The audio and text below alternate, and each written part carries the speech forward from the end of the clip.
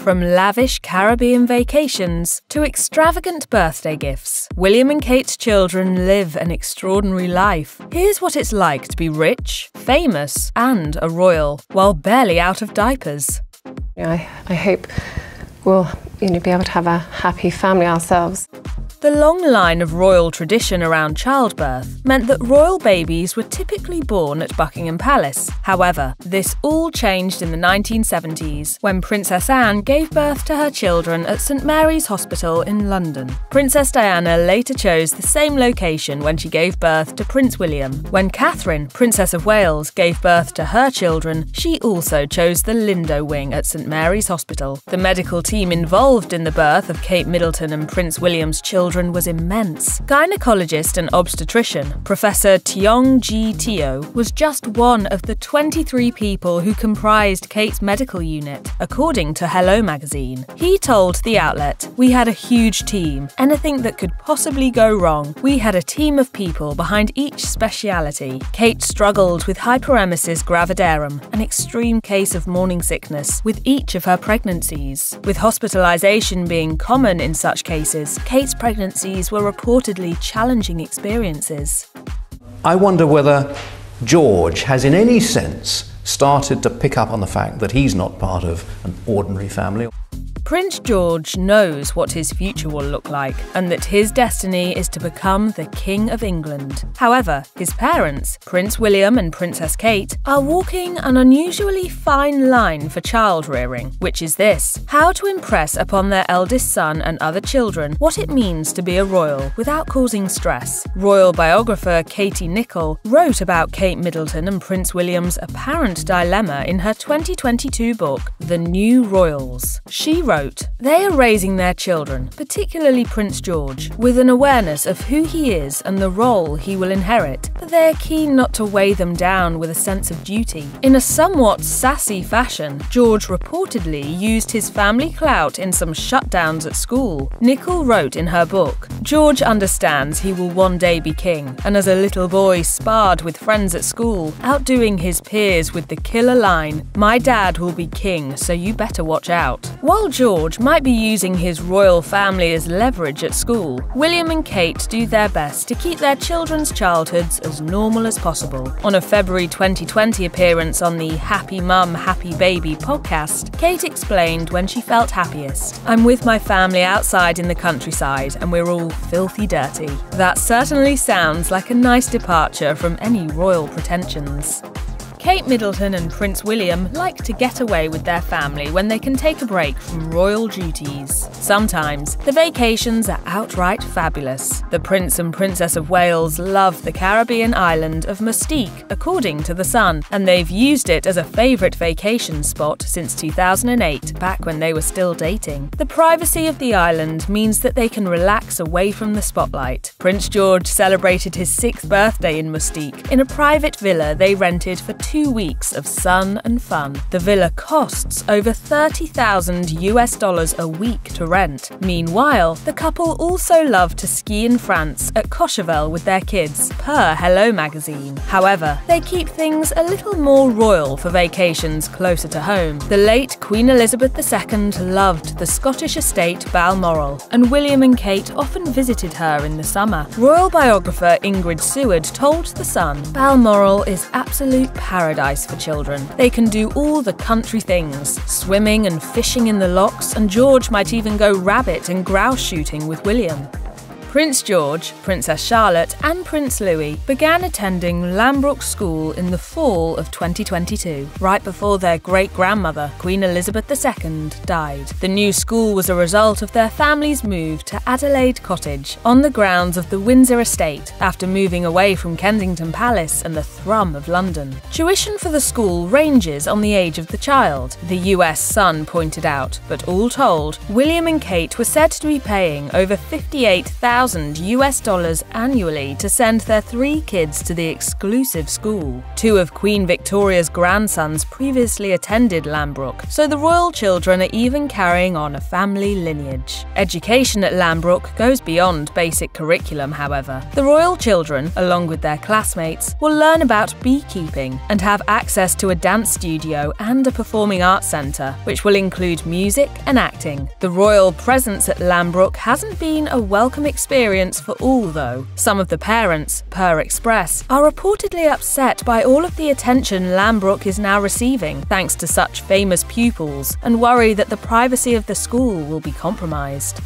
While Lambrook School offers a boarding option, Prince George, Princess Charlotte and Prince Louis live at home in Adelaide Cottage with parents, Kate Middleton and Prince William, making them day students. This has marked a departure from more traditional royal ways. As the Evening Standard noted, the royal family have typically sent their children off to boarding school at 8 years old. William himself was sent to boarding school at this age, attending Ludgrove School in Berkshire, according to Hello magazine, as was his brother, Prince Harry. King Charles III also attended boarding school, first at Cheam Preparatory School in Berkshire and later in Scotland at Gordonston. According to BBC News, the story is that Charles was very unhappy at boarding school, particularly the latter. He once told The Observer, "I didn't enjoy school as much as I might have, but that was only because I'm happier at home than anywhere else." For the Wales children, then, this move has not only been a major break in tradition, they're also said to be staying closer to their parents and leaving the hubbub of London because they vastly prefer doing family activities in the country. An insider told People they are such an outdoorsy family, London just wasn't working for them anymore. The countryside is definitely their happy place.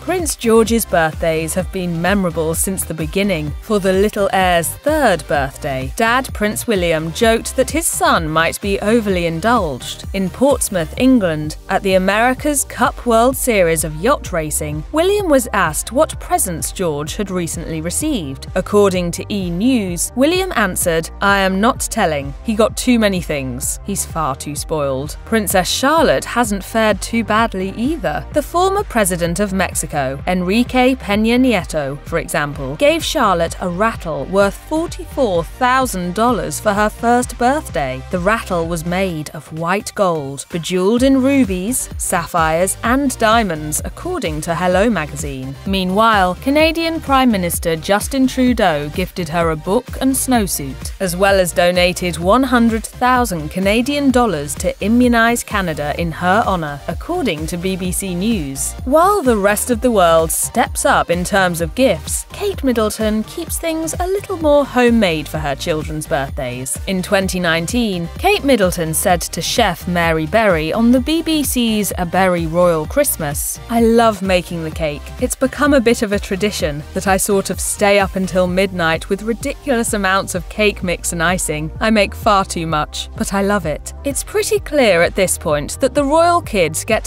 thoroughly celebrated on their big days. When your great-grandmother is the late Queen Elizabeth II, celebrity friends seem par for the course. When Prince George was only 3, he met former President Barack Obama and then First Lady Michelle Obama when the world leaders came to Kensington Palace to have dinner with Prince William, Princess Kate and Prince Harry. George came out to greet the famous couple in his pajamas and a bathrobe and briefly rode a rocking horse. The Obamas gave George a stuffed animal of a Portuguese water dog, their family's favourite breed. In September 2020, George and his 2 younger siblings, Princess Charlotte and Prince Louis, all got to meet environmentalist and narrator Sir David Attenborough. The beloved voice of planet Earth came to Kensington Palace and met the whole family. Hello, David Attenborough. What animal do you think will become extinct next? Well, let's hope there won't be any. William and Kate Middleton shared the sweet meeting on Instagram, explaining in the post that Attenborough was there to discuss the Earthshot Prize, the environmental prize that William has initiated through the Royal Foundation. But Attenborough also came bearing gifts. He gifted George with a tooth from a giant shark called a Carcrolese megalodon. The Instagram post read, "Sir David found the tooth in the late 1960s, embedded in the island's soft yellow limestone, which was laid down during the Miocene period some 23 million years ago. Carcharoddes is believed to have grown to 15 meters in length, which is about twice the length of the great white.